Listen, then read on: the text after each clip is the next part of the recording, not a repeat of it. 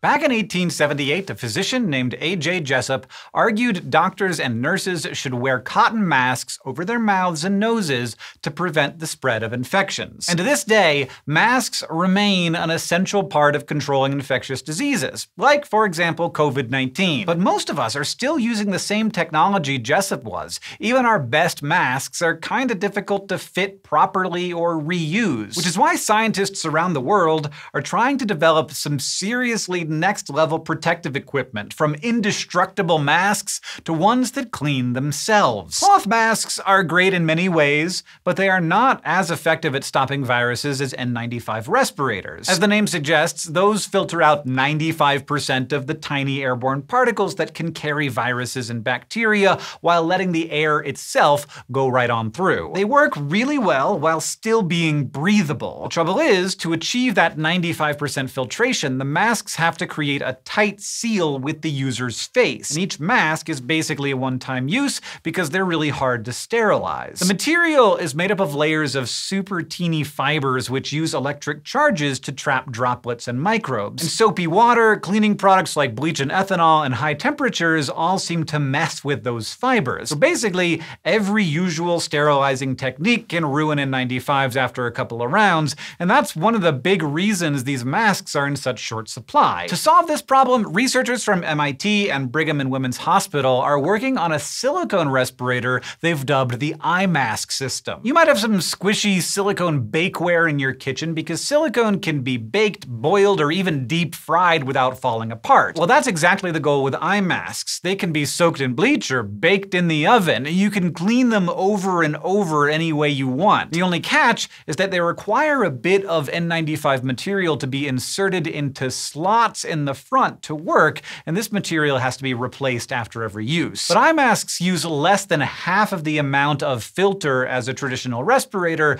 so they could help extend the limited supply of N95 material. Of course, they'll need additional testing to prove themselves before they hit the market. And while bakeable respirators would be a step up from use and toss ones, they still require sterilizing. Other researchers are trying to make it so the masks sanitize themselves. Like researchers at the University of Central Florida are developing nanofilm coatings for masks and other kinds of protective equipment. These are ultra-thin layers just a few atoms thick that pack a big functional punch, or should I say like a 1-2 punch. As outlined in the group's grant application, the goal is to first attack microbes with a layer of oxygen-containing nanoparticles. These absorb the energy from natural light and then spit out ultraviolet light in the presence of certain substances. So the idea is any droplets that hit the mask will be irradiated by tiny bursts of virus-destroying UV light. Then, to really make sure that the coating kills specific viruses, the researchers plan to add a layer of molecules that can bind to a virus's outer surface,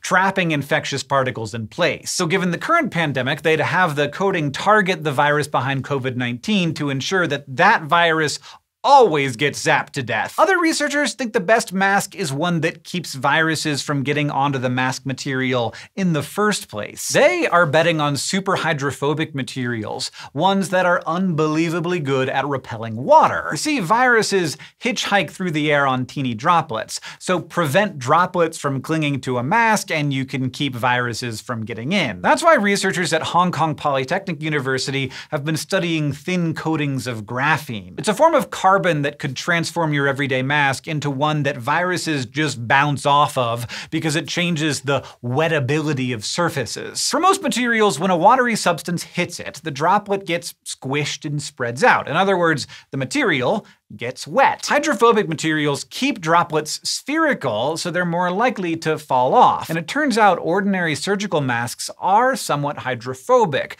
but once they're coated in graphene, water literally bounces off of them, right along with any viruses it might contain. An added bonus of graphene is that it's also super good at absorbing light. So if droplets do manage to hold on, exposing a graphene-coated mask to good old sunlight for a few minutes heats it up enough to kill anything that might be lurking. But it and other super hydrophobic substances may not be the best choice. Weirdly enough, some researchers are taking a total opposite approach to self-sterilizing masks. They're looking at super hydrophilic substances, substances that love water. That's because in an August 2020 paper in Physics of Fluids, mathematical models suggested droplets thin out and dry faster on hydrophilic materials. And the faster a droplet dries, the faster any viruses inside die. So the next generation of masks may soak up airborne droplets instead of repel them. Or they may simply be super rugged so that they can be bleached and boiled or whatever to keep them clean. But until these super high-tech masks have undergone proper testing, we will have to keep using the ones we already have. Luckily, our old school masks can still do plenty of virus stopping, plus starting to think they look kinda good. Like, you're looking at my whole face right now and it's like weird. It's starting to feel weird. Thanks for watching this episode of SciShow, and especially thank you to all of our patrons who support us on Patreon. Without them, we could not make SciShow, but also we think our patron community is simply the best group of science-loving people out there. We have so much fun chatting with them on our patron Discord channels, and we love hearing their ideas for episodes through our QQ inbox. So if you're the kind of person who wants to support free educational science content on YouTube and be a part of a nerdy community, you can learn more about becoming a patron at patreon.com/SciShow.